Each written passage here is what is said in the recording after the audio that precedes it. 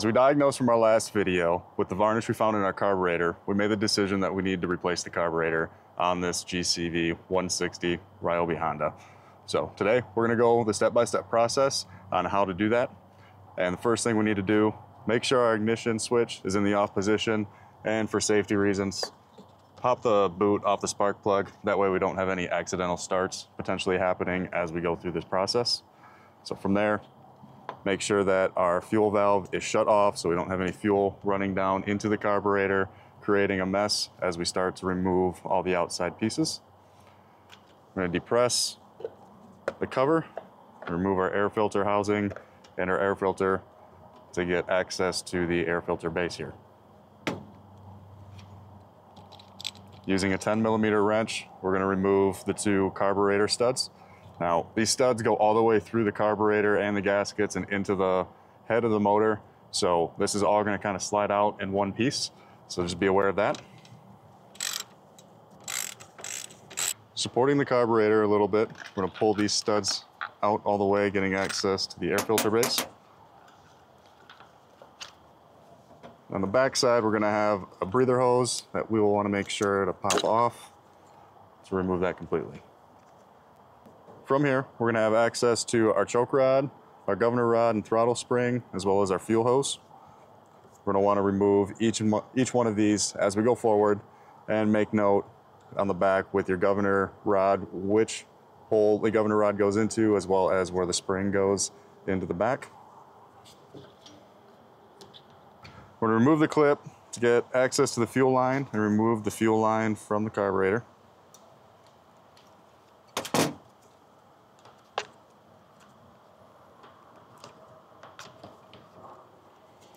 And then now we're going to remove our choke rod and our governor rod. Just tip them up, they slide out, and remove the spring as well. That's how you remove the carburetor.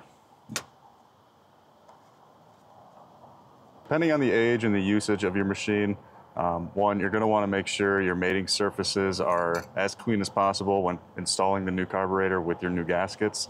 So we're going to want to take some carb cleaner, spray it off a little bit just to clean up any debris that may have been accumulated over time.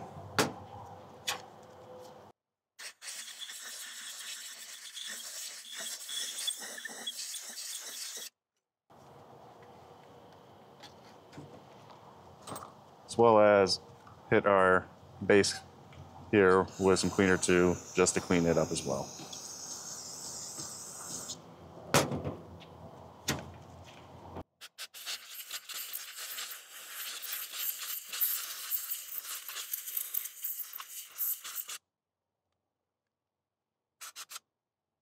Now that it's all cleaned up, ready to go, it's time to install our new carburetor.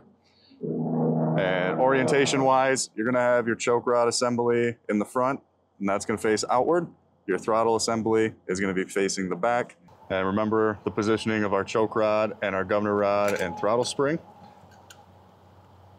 I'm going to reinsert these back into place.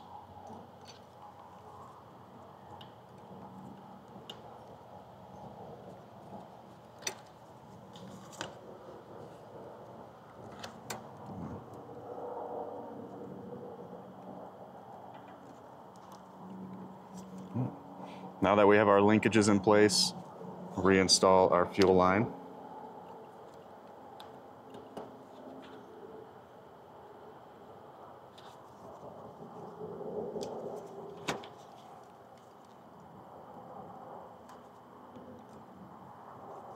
Making sure to put our clamp back on so that the fuel line stays securely in place over the nipple. From there, we're going to reinstall the remaining of the carburetor parts, air filter box, breather hose, and our new gaskets. I want to put our carburetor studs in first, and from there we're going to install our air cleaner gasket over top. And we're going to slide the studs right through the carburetor. In doing so, we're going to take our breather hose, hook it back up to our air cleaner base. Want to make sure our air vane gasket is installed on the back side, just like this. And we're going to place the studs into place. And then we're going to fasten these hand tight.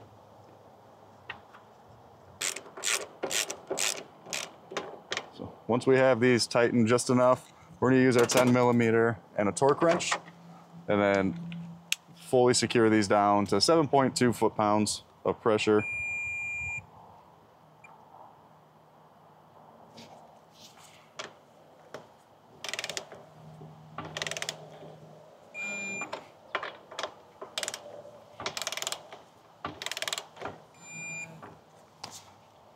Once secure, reinstall our air filter and our air filter cover. And before we go test our engine, we want to make sure to drain our fuel tank and add some fresh fuel. We'll show you that here next. Before we turn our fuel valve on and test start our motor, we want to ensure that we have all the bad gas out of the fuel tank. So we want to remove our clip from the nipple of the fuel valve, remove our hose, drain it into a safe container.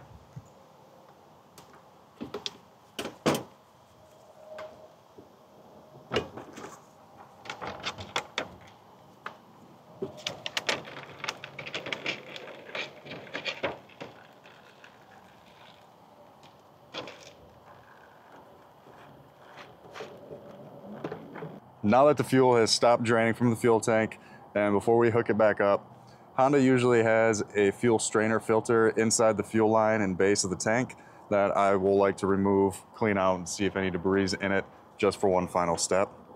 So we'll remove our clip again.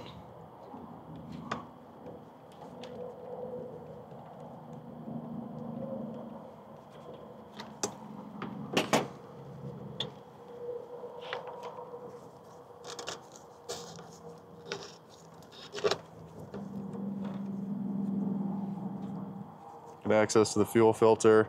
It looks pretty good. So you can either replace it or it slides right out. Take some carb cleaner, clean it off and out, ensuring that there's no debris on it or it's not gummed up from bad fuel. Insert it back in, and then we'll put this back in the tank.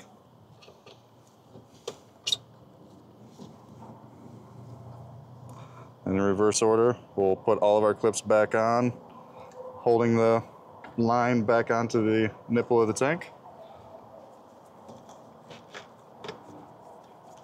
And insert our fuel line back onto our fuel shutoff.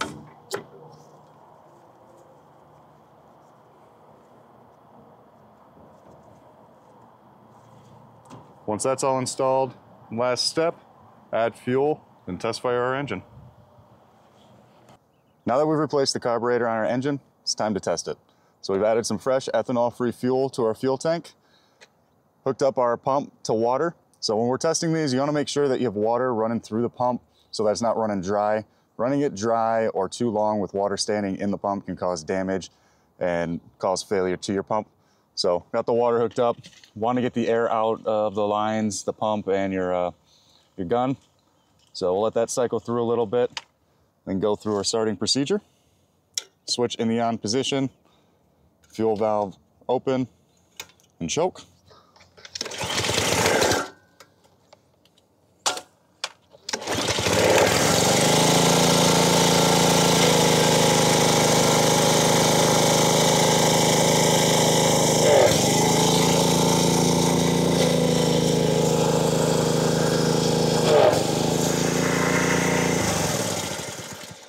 All right, now that we know our engine's gonna run, we do wanna make sure that the engine's running at the right RPMs to properly cool itself and operate the pump as we go forward.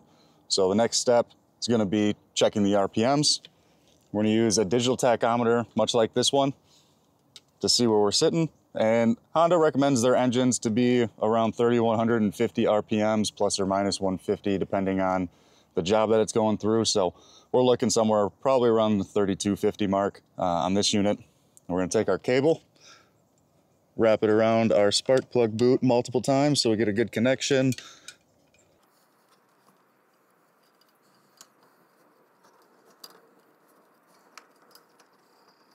and a good reading. And we'll get our engine started, see where we're at.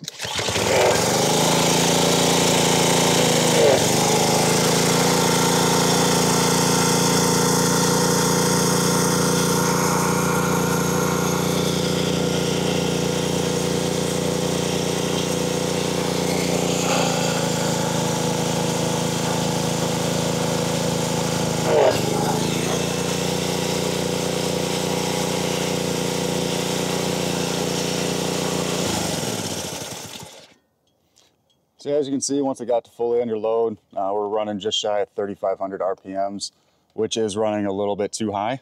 So what we need to do is adjust that. And to adjust the RPMs, you have your throttle bracket here.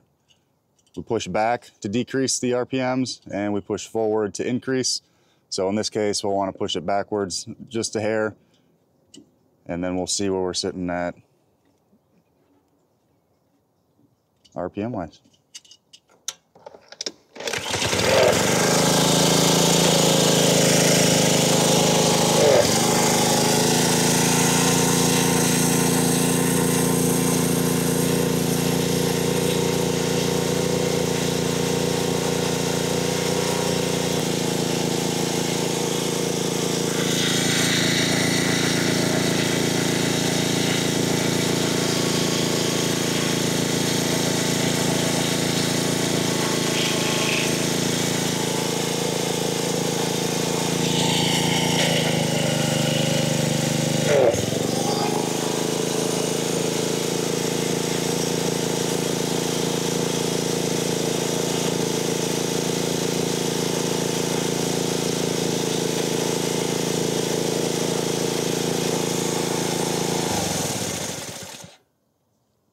All right, after a few adjustments, finally able to level it off there around 3280 on the RPM range, which would be ideal for this unit.